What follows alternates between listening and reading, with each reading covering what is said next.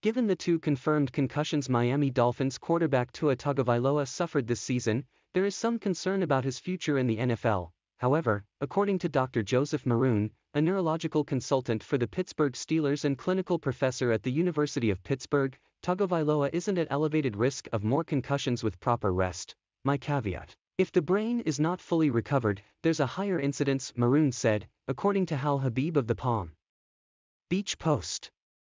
Maroon then offered a very positive outlook for the University of Alabama product.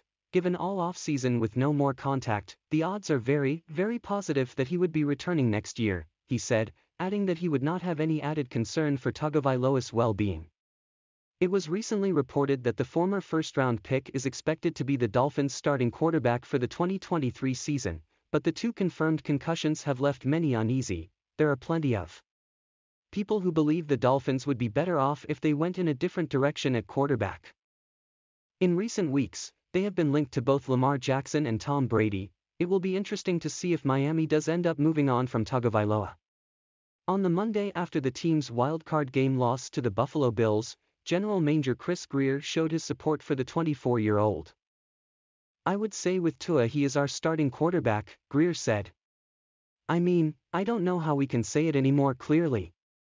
We've been that way through this season and what he's done." During the 2022 regular season, Tagovailoa threw for 3,548 yards, 25 touchdowns, and just 8 interceptions while completing 64.8% of his passes. It was easily the best season of his young career, and some of the team's coaches deserve lots of credit. Mike McDaniel expressed the type of confidence in him that Brian Flores never seemed to have.